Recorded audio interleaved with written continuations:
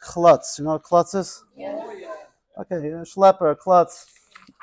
And one day, lo and behold, he wins the lottery. And the whole shtetl comes together to congratulate him. And said, Yankel, how did you win the lottery? How did you win the lottery? He says, listen, you need to have seichel, abyssal seichel, and abyssal mazel. He says, tell us more. Well, my mother always told me that the number 7 is a lucky number. So I figured 7 times 7. I put down the number 48 and I won. so they tell him, Yankel, 7 times 7 is 49. He says, I told you, you need to have also Bissel Mazel.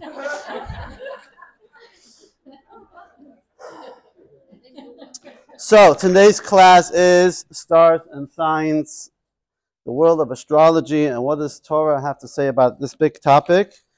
And we're going to start right away with the question, what do you think Judaism stands on astrology is and why? I'm not going to let you answer the question, but that's kind of the question, right? And we're going to start right away with a video that gives us some fascinating insight into the world of astrology based on Torah. You will be in for a treat. Listen to this.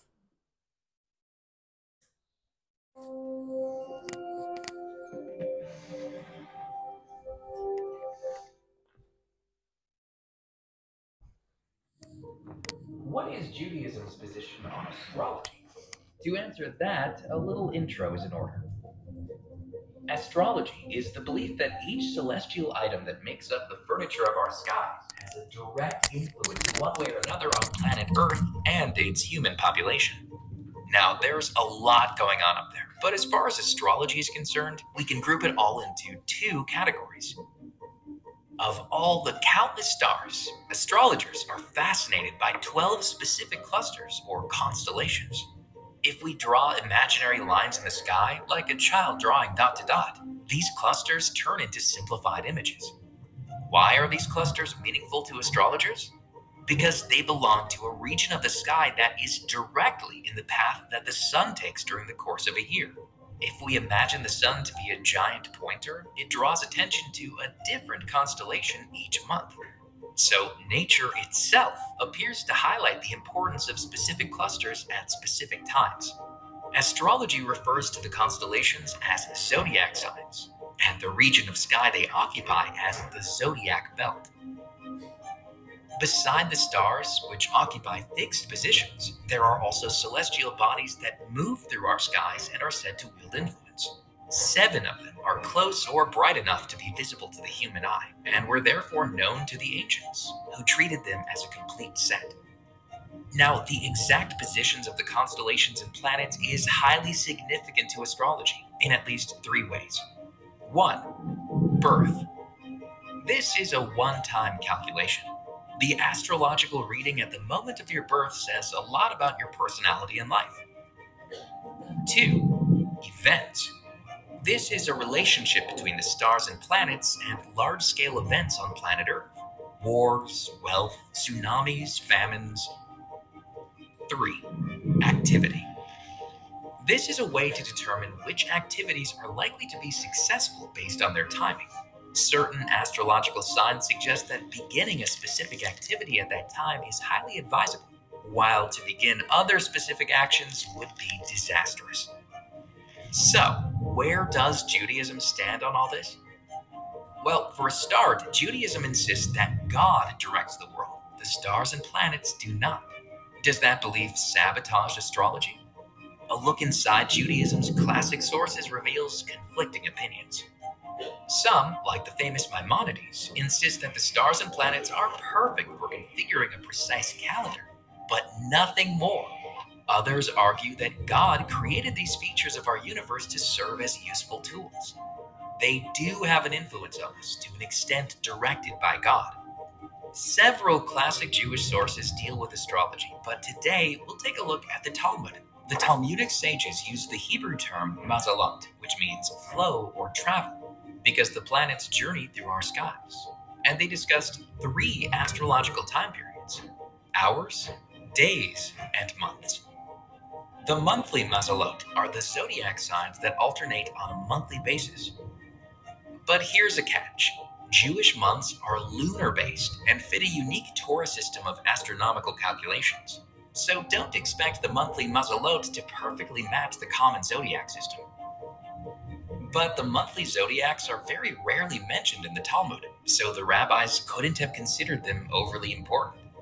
Instead, they paid close attention to the hourly mazalot. How do those work? Divide each day into 12 equal hours and each night into another 12.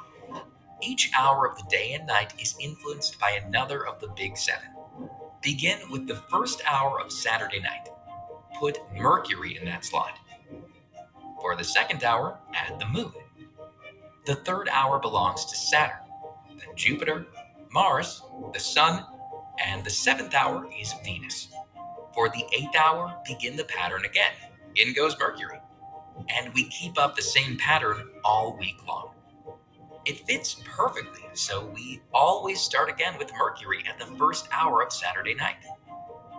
Now, in addition to the planets rotating their rule on an hourly basis, there is also the concept of daily mazalot. For this, we must view the day and the night as two distinct units of time. We then identify one dominant mazal for the 12 daytime hours, and another dominant mazal for the 12 night hours. Let's take Tuesday as an example. Which planet dominates the first hour of the day? That would be Mars. So Mars is the major player for that entire 12-hour period, while the others are minor players. But when night falls on Tuesday, Mars steps down from its throne. Which planet takes its place? Saturn sits at the first hour of each Tuesday night. So Saturn becomes the primary influencer throughout that night. That's how the daily mazalot works. But as mentioned earlier, the Talmudic sages focused mainly on the hourly mazalot. For example, if you wanted to discover something about your natural personality, you would identify the precise hour of your birth and take note of its dominant mazal, which lends a whole new meaning to our responding to a birth with Mazel Tov.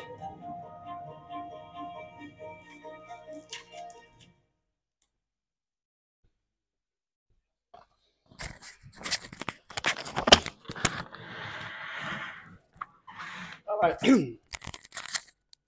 Interesting, right? And so we have hourly mazalot, we have daily mazalot, monthly mazalot. Actually, on your chart in your books, you have a beautiful chart you can look over later. Page 46. So the Talmud is filled with different astrological systems, and they put together beautiful mazal. If you look over here on page 46, the seven planets, and you have the Rabbi Hanina's destiny chart. For example, Mars. What is Mars? Based when Mars shines, what is it? Spiller of blood. Mars is in Hebrew is called Madim. Madim comes from the word of dam, which is blood. So there's certain hours in the week that is connected to the mazal of Mars. Then you have the monthly mazalot. Of course, everyone knows that one. Actually, the interesting is that there is a custom. Some people follow this custom that Friday night. What is Friday night? Look over here in your chart. Friday night between 6 o'clock. Which mazal is it? Huh? Look over here. Friday. What is it? It's Mars. Mars. Between 6 and 7 is Mars. And it says that some people have a custom that they do not make kiddush between the hours of 6 and 7, because kiddush is wine, is also red, and it's not a good omen to drink wine between 6 and 7 on Friday. So this is just an indication that yes, all these astrological ideas have a very strong source in Talmudic literature. So, but does that mean we got to follow these? Yes or no? We're gonna get into that right now. So we're gonna start with the story in the Torah. This was in the Talmud. We'll go to the Bible. In the Torah, we have famous story of Moshe, starting with Pharaoh, on page 48, right? So right in the beginning of Exodus, we all know the story, coming up with Pesach, the Jewish people are enslaved by Pharaoh, and Pharaoh makes a decree that every Jewish boy, look over here, text 1, page 48, Pharaoh gave an order to all his people. Every boy that is born must be cast into the Nile, but let every girl live. Why did he decree against the boys, not against the girls? So look in text 1b, Rashi says, Pharaoh made this decree on his own people as well, not only against the Jews, even his own people. Why? He did so because on the day Moses was born, his astrologers told him, the Savior of the Jewish people was born today, but we don't know if this person is a Jew or an Egyptian. We do see, however, that his eventual downfall will be through water. So Pharaoh, therefore, made a decree that very day against all newborn boys, including the Egyptian. All right, so we see the Pharaoh's astrologer told him that the Savior will, whoever's going to stand against you, will be punished by water. He was born and punished by water. So he doesn't care if it's going to be an Egyptian or Jew. Let all the boys, even the Egyptian boys, be drowned in the water. What does Moshe, when Moshe is born, what does his mother do and his sister? They put him in a basket, right? Where? In the Nile River, right? So we have the first Jewish basket case. And that's why Jews are always in denial. But the idea is, the moment he was put into the water, the astrologer says, done. We see he was done, and Pharaoh kind of relaxed again. Did they see correctly that this Savior is going to be punished by water? Yes, because Moshe was punished later on. Why? What was his punishment? It's not to go into the land of Israel. Why not? Because he didn't speak to the rock, and God told him to speak to the rock. He hit the rock to get water out. So the astrologers saw something about water, right? So they said, oh, we see that he's going to get punished by water. Okay, so that was Pharaoh's decree. And we have other biblical sources. If you look at next page 50, this is next week, there's no class. You can go through all these texts. We're going to skip most of them, just for reference. Different stories where, like for example, by Abraham, where God told Abraham, you're going to have a child. Abraham looks at the stars, says, I'm not destined to have any children, right? He was already 90 years old. And God says, I'm in charge of that, and I promise you'll have a child. And he had a child at the age of 90.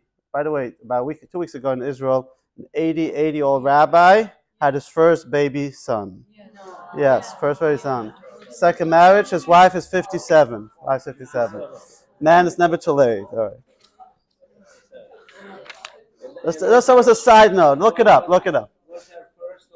It's first what? His first too? I don't think so. Second marriage, his first. But look at interesting. If we have it, look at the last one. We're just coming off Purim. Look at the last one. It says Haman's zodiac. You see that? What page is it? It should be full. I don't have your number, huh? 53. See on the last column, Haman's zodiac. We all know that. Why is it called Purim? Why is it called Purim?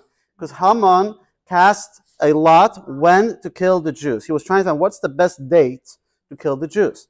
And he came to the month of Adar. So look over here after the gray box. The Medrash records Haman's calculation as he considered which zodiac sign would be best support his genocidal scheme. Arius the ram favored the Jews because it represented both the month of Passover and the Paschal lamb. Not a good month, right? Taurus too was deemed pro-Jewish due to Joseph's association with the bull and the bull offering in the temple.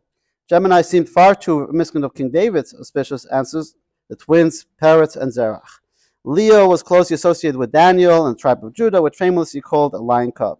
Virgo was likely to recall the merit of Hananiah, Mishael, Azariah, who refused to forsake their God with total sincerity.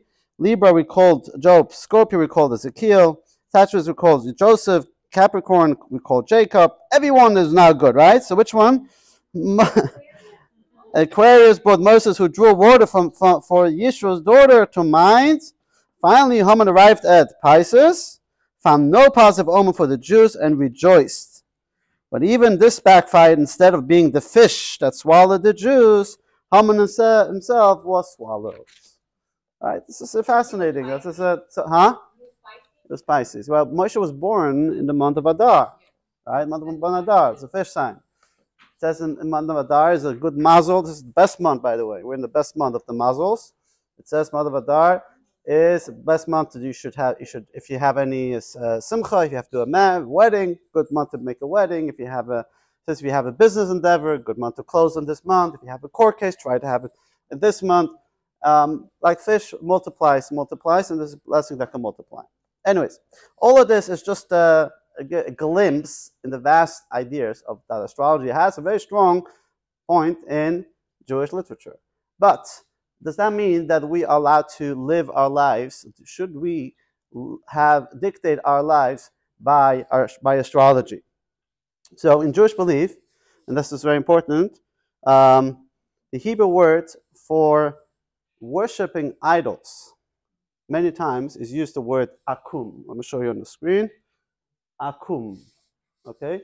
In Hebrew, akum is actually an acronym of 4 words, which means Ovdei, Kochavim, Umazalot, which translates worshippers of stars and celestial bodies. So worshipping stars, celestial bodies, by definition in Jewish law and Torah, is worshipping idols, right? Worshipping idol, which is, we're not allowed to worship. We can't worship the zodiacs and the stars. And then the question is, but do they have any influence on us? So we can say that we don't worship them, fine, but do they have any influence? And how does that work? So if they have any influence on us, by the raise of hands, you believe that zodiacs have any influence on us? Huh? If you let it, okay. But they have certain powers? Yes, okay, half and half. Okay, so the national if you survey in the beginning, it's kind of like 40% of people believe in the zodiac stars, right? Some people just curious about it. Most people don't believe in it. All right.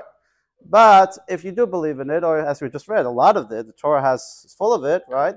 So how does it work? If they have an influence, why can I, in a sense, worship them? Worship basically means if I let them dictate my life, right? A lot of people are very into the charts and they want to see, it's just what we're saying, don't do Kiddush between 6 and 7, right? Not a good time to make Kiddush. Does that mean they have certain powers over us? By extension, shouldn't that be Ovdei Kochavim Azalot? You worship the stars, you're living your life based on their energies. And just to make the difference there's a difference of worshiping a star or to follow the energies, what energies they dictate. And what I want to say, there's two approaches. One of them is that they are like natural forces. They're not the gods. They're not idols. They're just natural forces. Just like you have. You okay?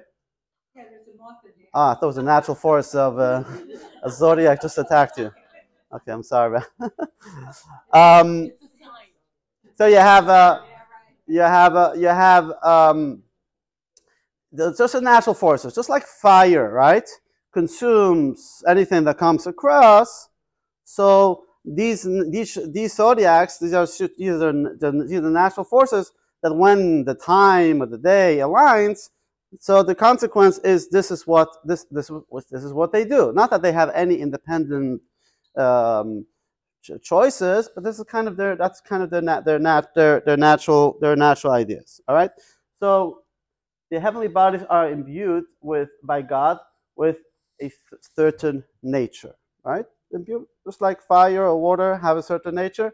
Those heavenly bodies, God imbued them with a certain nature. Or the heavenly bodies serve as an indicator of what form of divine expression is dominant. Those who learned in Kabbalah, remember that we have the 10 Sefirot, those 10 divine attributes. For example, kindness, right? The kindness is the right hand. The left hand is what? Strictness. And God sometimes projects or sends energy of kindness to the world, And how does it come? Via those heavenly bodies. So they're just indicators. They don't have any independent say in the matter. They're not, again, we're not worshiping them, but God sends serves as indicators of what form of divine expression is dominant. Now, this hour, this divine expression is dominant over the other.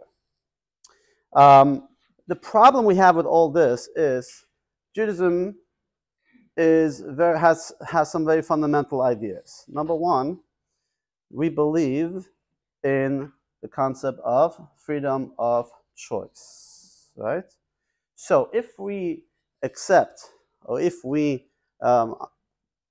even from the biblical and Talmudic teachings, that those zodiacs have certain energy at certain times, even if you say they don't have necessarily a say in the matter, meaning they're just like vehicles that God sends messengers or energies, or their natural bodies, just like fire burns everything. But if this hour, or if I was born, remember we said Mazel Tov, right? The day you were born, the day when you're born, which by the way is fascinating, and the time that you're born is connected to you, to that moment, connected to your mazel. We said mazel means consolation. And what do we say? Mazel Tov.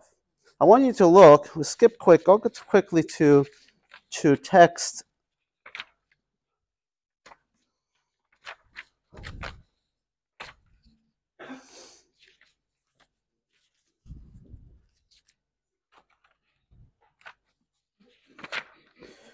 You can jump quick to text 7 on page 62. And we'll come back to the other text. When a woman is giving birth, the people present in the house at the time should pray for mercy for the mother, and that the child be born under a positive astrological sign.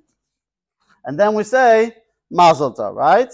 Because we know that the baby is born in that specific mazel, so we say Mazel Tov, saying like in English, it's a congratulations. But really, it's a prayer that what? Mazel Tov. May this moment that they're aligned with the zodiac moment, it should be a good mazel. Tov means good. It should be a good mazel. So when we say Mazel Tov, right, we should think congratulations, but what are we saying? It should be a good mazel. And matter of fact, it is your mazel. That means you connected to this mazel, which in a sense influence, so to speak, your life. And more so, when this is the idea that a birthday is celebrated not just for children, but we believe that in Judaism that we all celebrate a birthday, even as adults, when actually we go through the Hebrew birthday, because that's where your soul's mazel is. And when you come around the same day in the Hebrew calendar, you realign yourself with this mazel. And when you realign yourself with that mazel, that same moment of the year, certain energy can flow. Mazel means to flow, that you can tap into that energy. So which makes a birthday a very important day. If you get my card or my email, I'll explain this to you. And if you don't get that birthday email, let Rabbi Yosef know your birthday, he will set you up in the system. Yeah, every morning I sit and I send out those emails. And if you don't get them. Anyways, well, going back to free choice, right? So here we're gonna present two opinions, mainly Maimonides. Maimonides, who was an incredible scholar. He lived look over here on page 55. He lived 1135 to 1204, right? So about 1,000 years ago. This Maimonides was not just a scholar, Torah scholar. He was also a philosopher. He was a crazy author. He wrote an incredible amount of books, many that we still have, that we still study.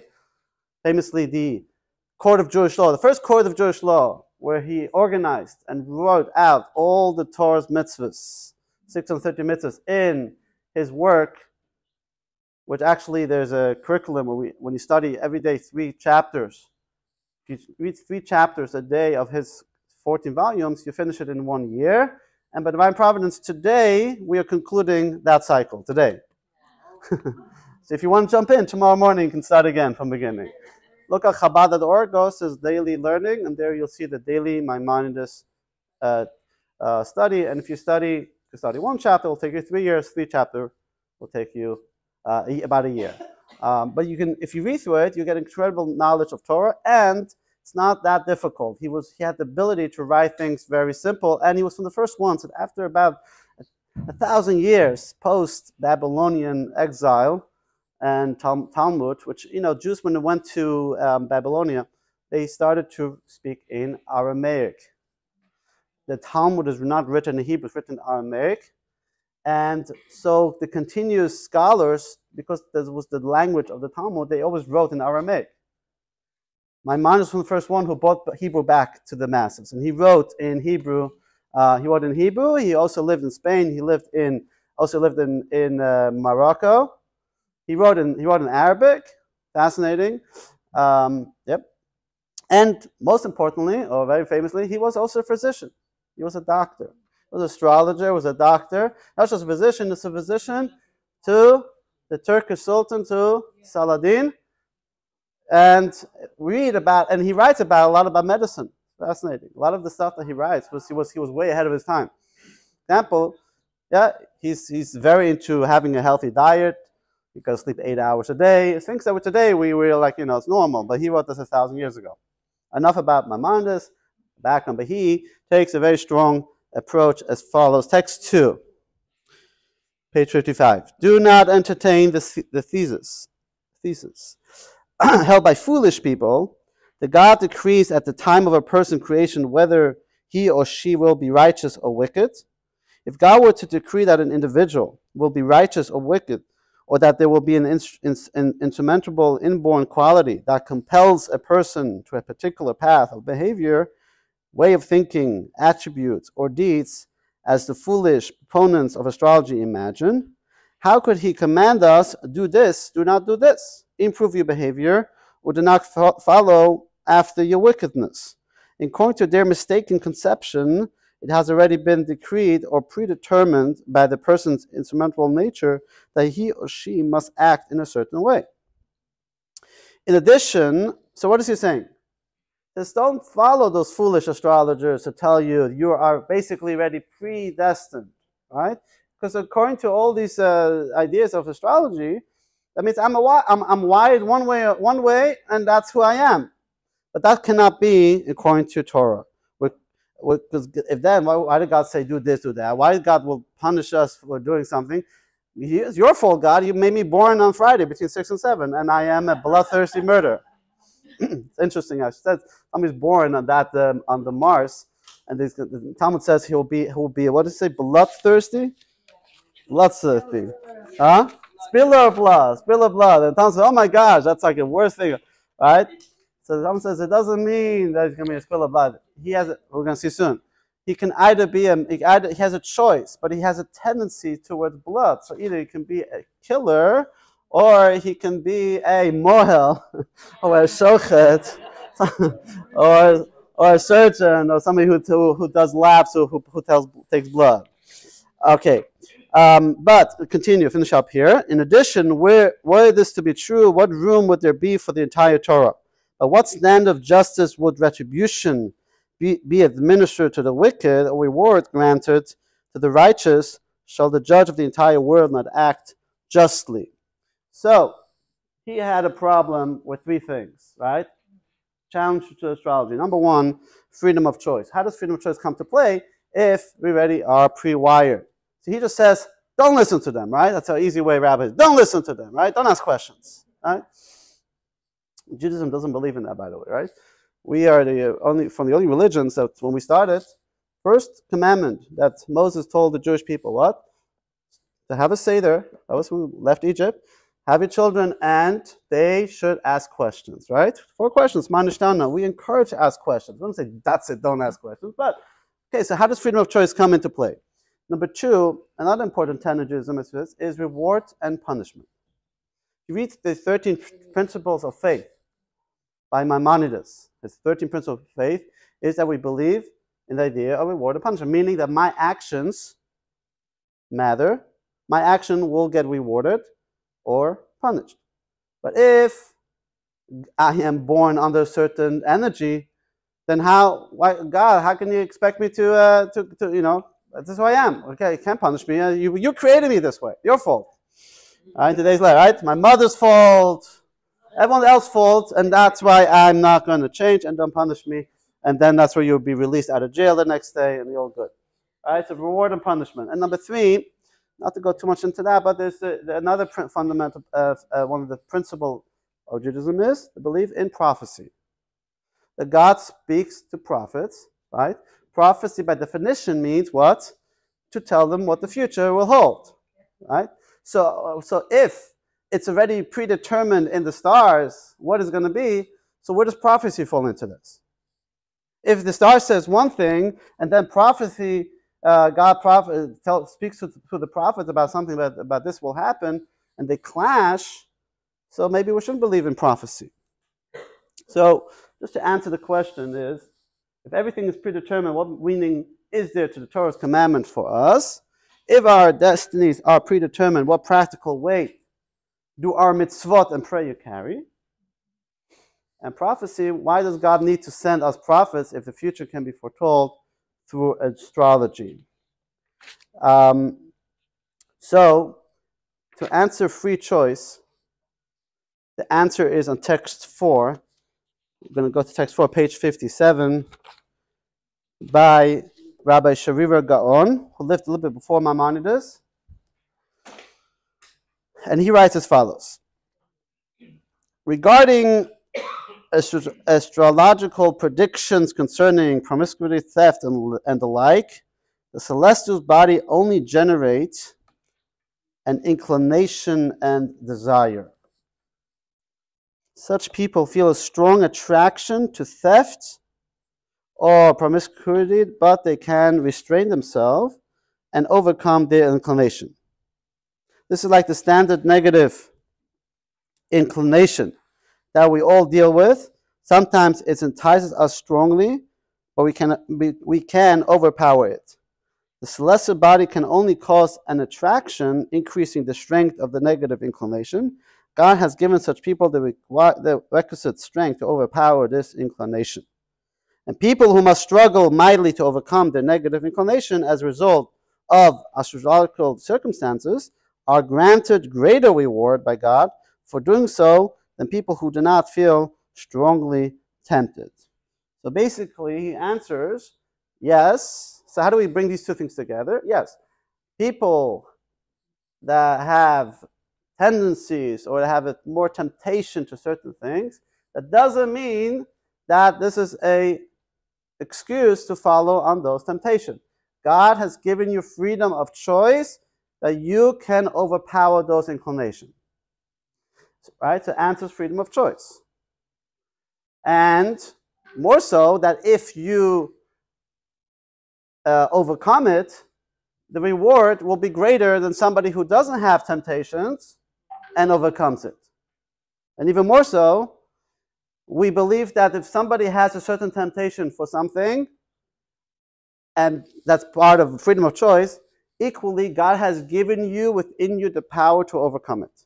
So the greater the inclination, the greater the desire, the more strength God has given you within you, the potential to overcome it. And you make the choice. So when you make the choice, so yes, could be that maybe I'm inclination of a murderer, right? Because I'm born in Mars.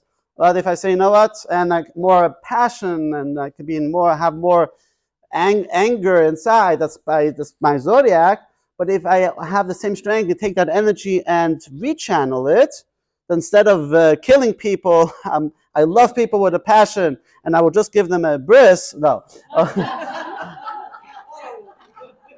But that means that the whole Judaism is all about what? Controlling, right? Mind controls the heart to control your tendencies. So that will answer the reward and punishment question. Yes. How does this tie into that we are made in the image of God? Good. We're gonna get there. Very good. Yep. We'll get soon also about prophecy. We're going to answer the prophecy part, but we answered freedom of choice, right? So astrology cannot determine actions, only inclinations, right? So then also the question is, so should I go and research what is my inclinations, right? So let me look into stars and I have a better reading of myself. Is that a good thing or not a good thing? We're going to get to that as well. But remember that they cannot determine actions. They can only inclinations. Reward and punishment is prayer and, okay, we're going to get to the next text before we get to this. Text 5 is a very famous story of Rabbi Akiva. Right? Before we get to the text, so now we spoke about that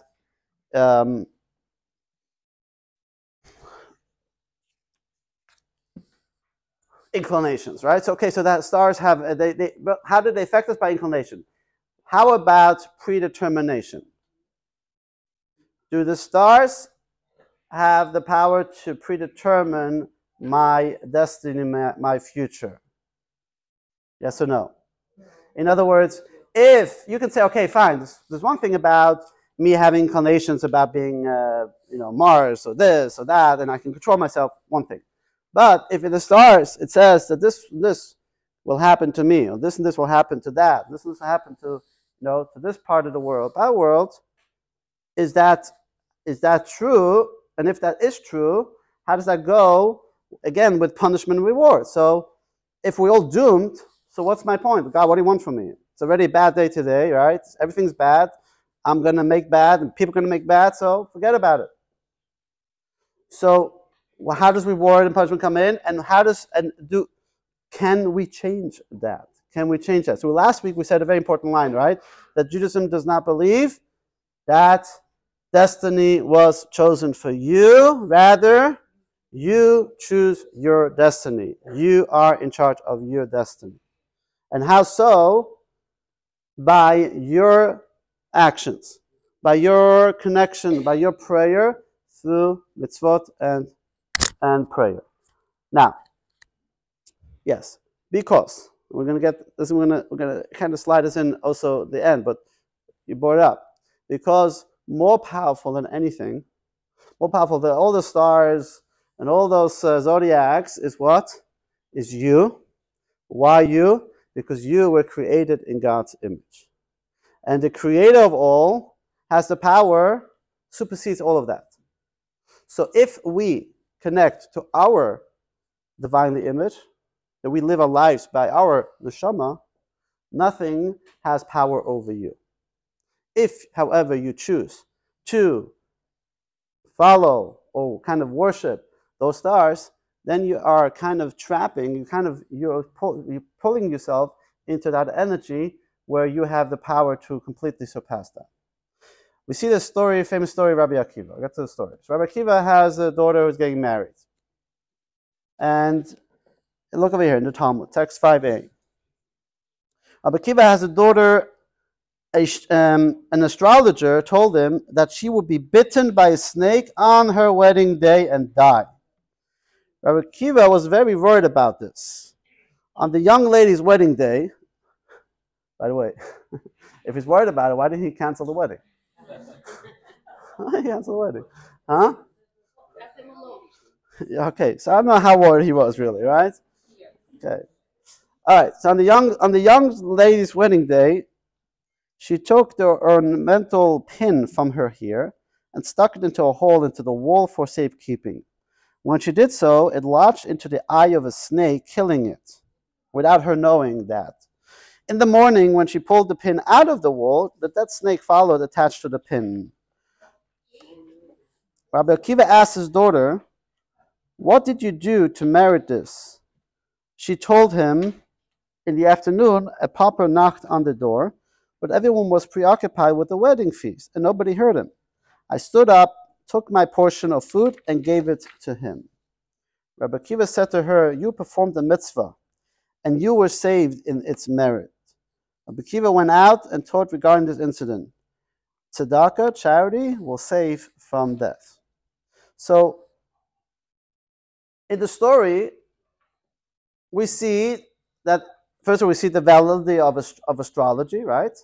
An indication, because he was concerned about it actually almost happened that that poison snake came to kill her, but she changed the destiny. How so? By the performance of tzedakah, of doing the mitzvah, right? So this is the power, Rashi says in text 5b, through prayer and meritorious acts, one astrological destiny can be changed. And there's another verse, I didn't bring in this text, that says like follows, Ein mazal leYisrael. There is no mazel to the Jewish people. What does that mean? They don't have mazel? Okay, maybe something we don't have enough mazel. Ein mazal Yisrael means that the Jewish people, by definition, by extension, every human being, but when we're talking about the Talmud, talking about the Jews, has the power, ein mazal, to transcend the mazel. We are not bound by the mazel. If we connect through something a higher power, we have ability to break that. And this will answer also the idea of prophecy. Following? Prophecy. We said, why do we need prophecy? Let's first do the slide. Prayer and meritorious conduct can override an astrological destiny. In prophecy, let's go back to the story of Pharaoh, right? Did the astrologers give them the right indication? Was it, Yeah, they saw that what? That Moshe is going, that the Savior is going to get punished via water. However, they didn't have a clear idea what it was. They didn't know if it was a Jew, wasn't a Jew, right? How with water, when with water. So astrology can be extremely blurred, can't really know exactly.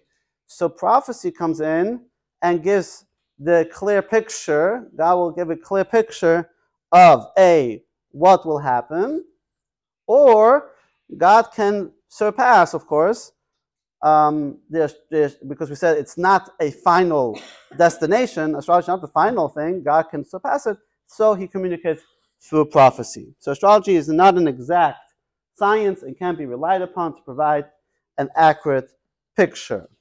All right. Clear till here? All right.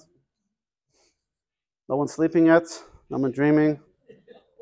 Just stop.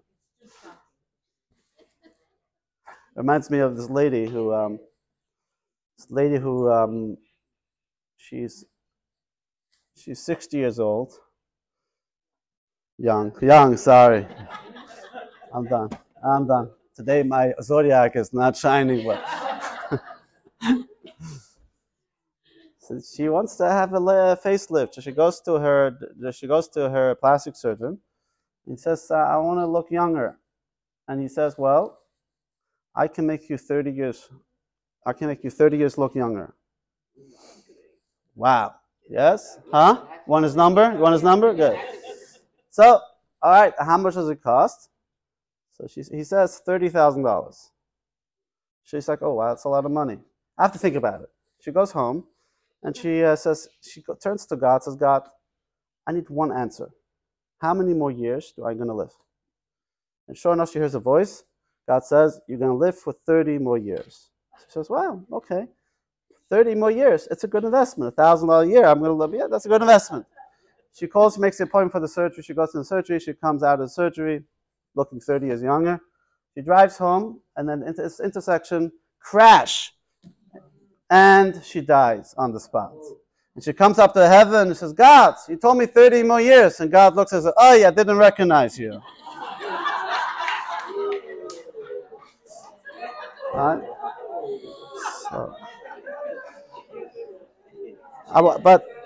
So just to tie in the show, astrology can say this and this will happen to you, but if you do the mitzvah and you do prayers, Hashem says, I'm not recognizing. It's a new you. It's somebody else.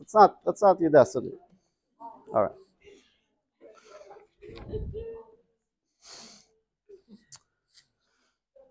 right. Now, Maimonides, of all, is very against people even snooping in astrology. He was very against it. So look in text 8 from Maimonides, who wrote a letter. It's one of the letters he wrote to the sages of Montpellier. Right? And he writes as follows: all philosophers consider everything the astrologers say to be false. I know that you may search in the teachings of our true sages in the Talmud, Mishnah, and Midrashim and find teachings that appear to state that astrological configurations at the time of a person's birth determine certain matters. Don't be bothered by this. One doesn't depart from the settled law in favor of preliminary discussions. Similarly, one should not reject logical conclusions that have already been conclusively proven and instead latch onto the teaching of an individual sage. It is possible that you are misunderstanding something.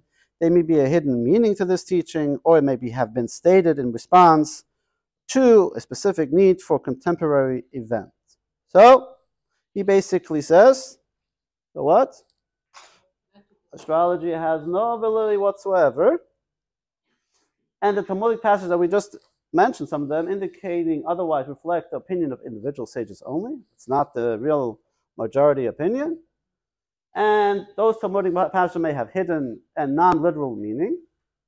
And those Talmudic passages may have been taught for external lessons. So practicing astrology is forbidden according to the Jewish law, and he takes a very strong stance on text 9 in his laws, in the book of laws. What is the definition on page 64, text 9? What is the definition of fortune telling forbidden by the Torah? This refers to a person who tries to predict auspicious times by means of astrology, saying, this day will be a good day, this day will be a bad day. It is appropriate to perform a particular task on a certain day, or this year or this month will not be opportune for this particular matter. So he's not just saying that astrology is foolish, he's also saying that what? It is forbidden to dabble in astrology. It is literally, it's a one of the 630 commandments, right? You're not allowed to go to a fortune telling.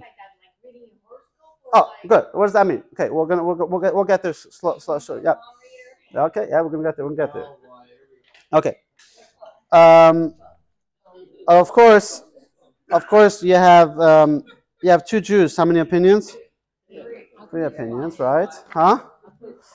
And not everybody agrees with Maimon. Takes a very extreme approach. And in the following text, we're going to look at text 6, page 66. And again, this is going to be your homework next week. We're not going to read through this, but this is different. That where you see that astrology and Jewish belief is highly debated. Some of the sages were very all into it, and some of them very against it. All these different incredible sages, very fascinating to read through this. Who they were, where they lived in Europe or in Africa, and how they came to different conclusions. So, question is, as Trey said, can I dabble? Can I look at the charts? Can I look at the horoscope in the newspaper? Right? Should I pursue astrology? That is the question. So, I already gave you the answer in a certain sense. That what? As a human being, as a Jew created in God's image, you have the power to transcend all of that. And the Torah says this clearly, and Nachmanides elaborates on this verse in Deuteronomy. So we have Maimonides and Nachmanides. These are all acronyms, by the way. Maimonides in Hebrew is Rambam. His name is an acronym from Rabbi Meir ben Maimon, who was a Sephardi, by the way, and is buried in where? He has like 3 burial sites in Egypt, in Tunisia, and Morocco, and in Tiberias, in Israel. Tiberias. Famously in Tiberias, you have the tomb of, we went there, if you have the, of Rambam, huh? Yes, of course, because 2 Jews, 3 opinions. Everybody has another synagogue, right? Famous joke of a Jew stranded on an island, and then somebody finally finds him after 5 years. He says, "You're the only Jew?" Yeah, the only Jew. Show me around. And he sees 2 synagogues. He says, "Why do you need 2 synagogues?" He says, Well, I built 2 synagogues. Why? Well, this synagogue I belong to, and this synagogue I do not belong to. So there is a mitzvah, yeah. There's a beautiful statue to Maimonides. In Morocco. No, Where? in Spain. In Spain. In Cordoba. In Cordoba. Okay. Which is where he was born. Yes. Maimonides is a fascinating figure, and we have so much of his writings. And there was also a famous letter he wrote to the people of Ethiopia. They were forced to convert to Islam, and he has a whole theory about that actually is a question because life is most important in Judaism. Every mitzvah we don't have to. We can break a mitzvah, a commandment, if it's going to take my life, with the exception of 3. One of them is to convert and to worship an idol. And he writes clearly that Islam, they believe in a prophet, they don't believe it. They still believe in the same God. So although it should not be done, but if they're forced under coercion, they are permitted to do so versus Christianity. So it's fascinating. Google Maimonides and read his texts and read his books. Famously, he has the book, the Guide of the Perplexed, which is a philosophy. All right, so enough of Maimonides. When he wrote Nachmanides, his name was Nachman. Nachman, right? His name was Rabbeinu Nachman ben. Rabbi Moshe ben Nachman. Here, Rabbi Moshe ben Nachman. Text 10. He writes as follows: the meaning of the verse. Be wholehearted with God. Okay, this is 4 words in Hebrew. Actually, Tamim tiyeh im Hashem Elokecha. What does that mean? It's actually one of the mitzvot. What does that mean to be wholehearted with God? Is that we should devote our hearts completely to God and trust that He alone controls everything. We should not inquire from astrologers or any other future tellers, nor should we trust that their predictions will be fulfilled. If we hear any predictions from them, we should assert that everything is in the hands of God because He's omnipotent and can change the constellations of the heavens at will, negating all the predictions made by astrologers. We should believe that all future occurrences are determined by our service of God.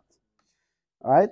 So, he's saying, basically, not that there is no validity to astrology, so kind of against Maimonides, right? Yes, there is, but as a Jew, you can do much better, right? Concentrate on serving God. If you concentrate on serving God, you're already in good hands. And do not seek astrologers. Do not seek what it is. If you read something, by the way, okay, so don't pay too much attention to it because you have the power.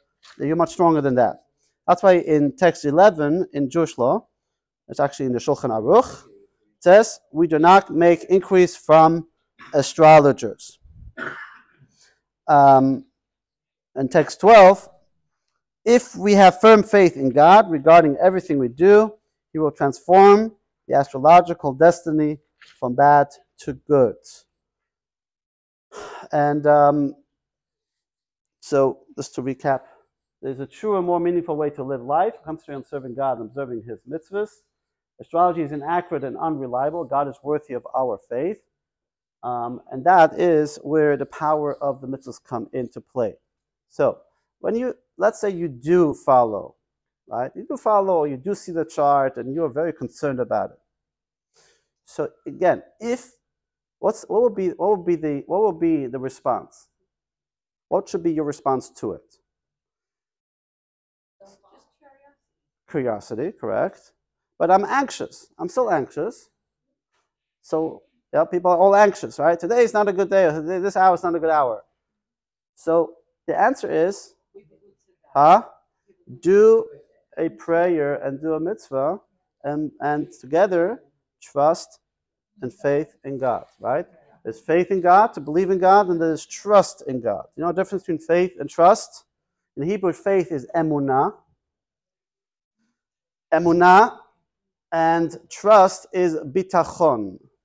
In Judaism, it's not enough just to believe in God, it is to trust in God. What's the difference?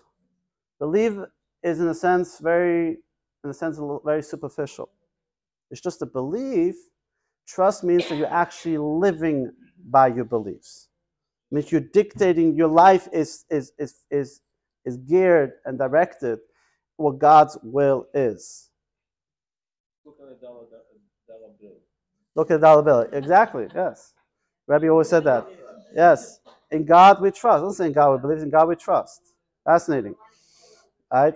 Some people they worship the dollar bill. A lot of people worship the dollar bill. So it reminds us, and Rabbi spoke about, so America is such a beautiful, blessed country that they put this on the dollar bill to remind people not to worship the dollar, but to have trust in Hashem. But the difference really between trust and faith plays out in our day-to-day life. Right? Most people have an easy say, yeah, I believe in God. I believe in God. It's like that, but you live your life. So if something happens, some of you get some knowledge, you get some ideas, so something happens and you panic. So then the faith is not enough. What has to kick in? Your trust. You trust God. Like that God knows what's going on. That God has the best thing in mind for you. And you can live your life or express it. How so? By doing what He asked you to do. Today Hashem asked me to say the Shema in the morning, to put on tefillin, to put a mezuzah on the door, to say a prayer, to give tzedakah. And when we do these things, then again, in whose territory are you in? You're in territory of God, of the infinite God, of something to trans everything. That then there's nothing to fear. The most repetitive word in the whole scripture, the whole Tanakh. What is the most repetitive words in the entire Torah? Do you know that? Huh? No. No. What is the most repetitive words in the entire, not just the 5 books of Moses, of the entire 24 books of Scripture? Huh? Nope. You wouldn't hear Purim by the Farbrengen. Nope. Not blessing, not truth, not God is one. Al tira, do not be afraid. Over and over again, do not be afraid. The prophets keep saying to the Jews, Al tira, al tira, al tira. But it doesn't mean everything was was beautiful. There was a lot of tzuras, right? But as long as you are in Hashem's territory, al tira, it's nothing to fear. So don't be afraid of. All right. So, and actually, the Rebbe in text 13 sums it up beautifully on text 13, and he writes as follows. I duly received, on page 71, I duly received your letter in which you asked about the Jewish attitude to horoscopes. Generally, astrology and the like play no part in Jewish life, as also written in the Holy Scriptures. Of the signs in the heaven, you should have no fear. On the contrary, we have the commandment, thou shalt be wholehearted with God your God, which is also quoted in Shulchan Aruch, which is called the Jewish law. This means that the Jew has to have complete and wholehearted faith in God and His benevolent providence, which extends to each and everyone individually. As for taking an interest in horoscope, purely as a curiosity and the like, as you mentioned. So, stop here for a moment. So, as a curiosity, technically, if you would follow Jewish law, it's not a problem. You can read the horoscope, it's not a problem, right? Do not follow it. Don't live your life with it. That's already, remember, that's already worshiping idol. If you worship it, if you live your life just by that. But the Rebbe says, don't even waste your time with that. This would be amount to a waste of interest, which should be channeled in a more productive way. And I want to stop here for a moment. If you know anything about the life of the Rebbe, and we're going to have a course about the Rebbe's teaching in the summer, the Rebbe was extremely careful with his time. That every moment is precious, and not just that's a Jewish idea, that every moment there's a purpose and mission why we're here. Every moment is sacred.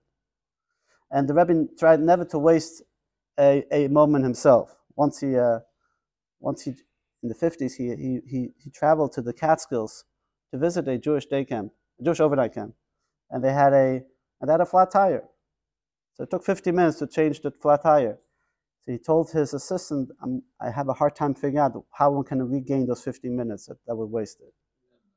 Okay, we're not on that level. But Rebbe is saying like this, he's encouraging this individual, he's writing this letter. Huh? Yeah, today you have a phone, you can call somebody, you're sitting on the side of a highway in 1950, it was very hot. Yes, Yeah, today, absolutely. Okay, so for it's explained in Chassidus that God has not given man an excess of capacities, nor a deficiency of it. In other words, every person, and especially a Jew, has been given a certain amount of capacities and powers of concentration, etc., all of which must be utilized in the fulfillment of his purpose in life on this earth, namely to live in accordance with the Torah and the mitzvot, and to disseminate justice and righteousness, etc. Everyone has their mission. Remember in the Kabbalah class, right? What is your mission? Everyone has their mission and purpose. And everybody has a certain amount of energy they can focus, utilize for the mission. And energy also needs concentration. Concentration.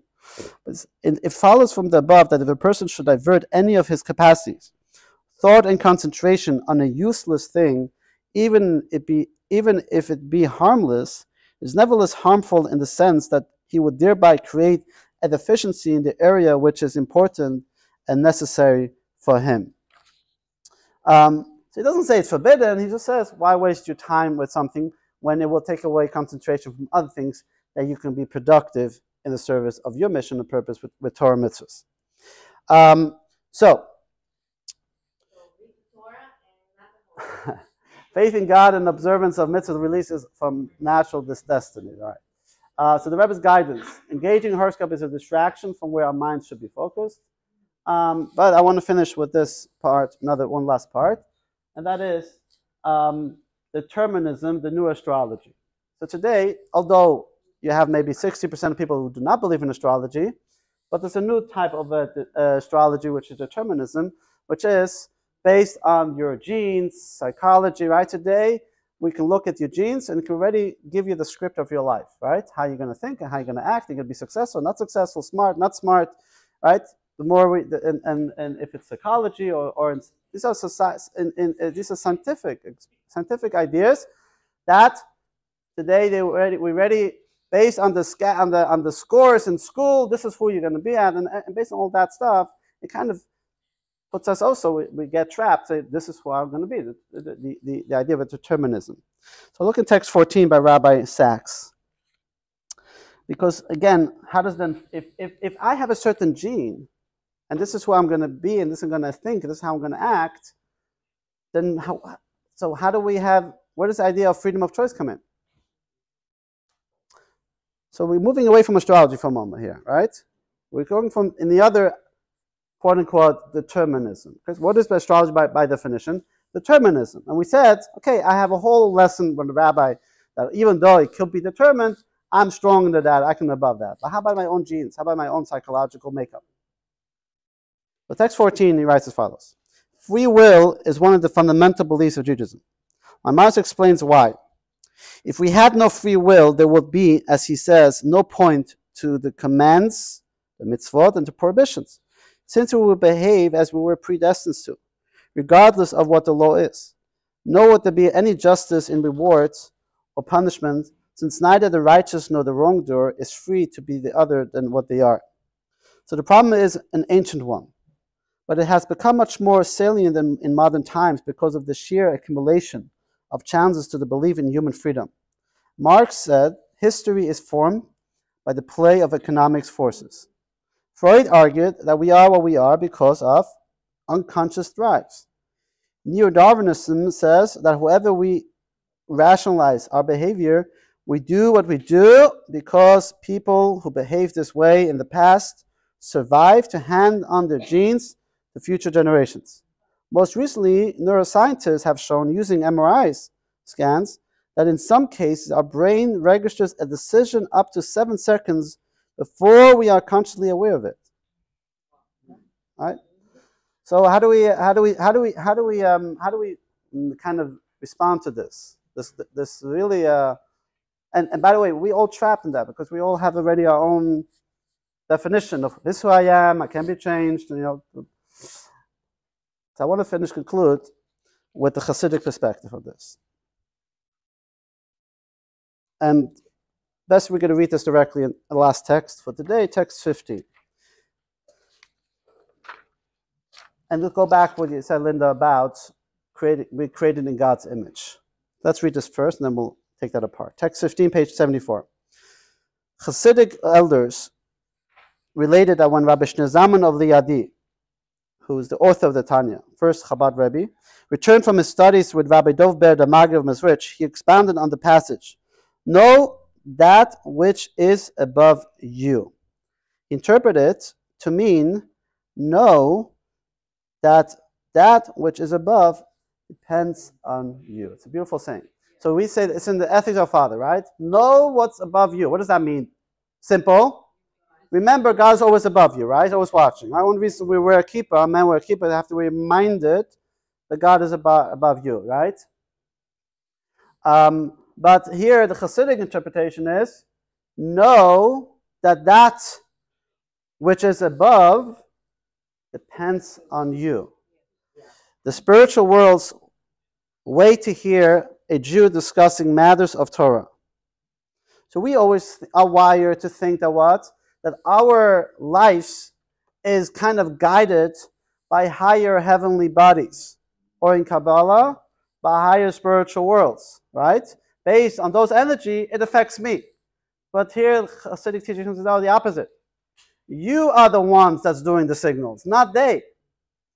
So not just that we can surpass, that we can overcome them or surpass them, but the angels of heaven are waiting to hear us answer Baruch Hu or Kedusha, or we say Amen. When you in the synagogue hear a Kaddish and you say Amen, the angels of heaven, they are waiting for that because that gives them their own energy and their blessing.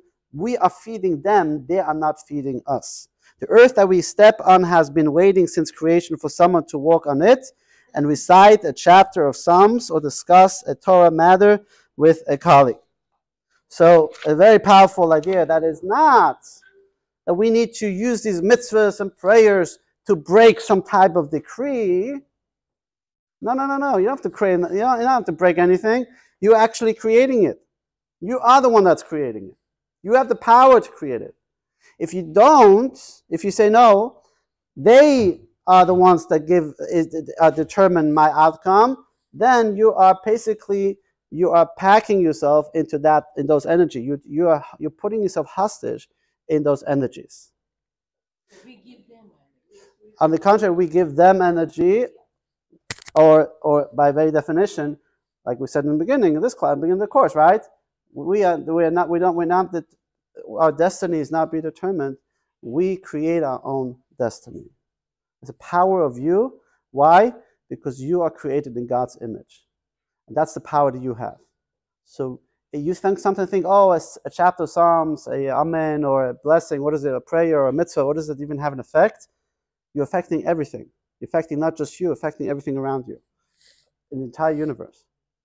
So when you say a prayer, it has an effect to the soldier sitting in Gaza, as an effect for somebody who's very sick, make a mishaberach.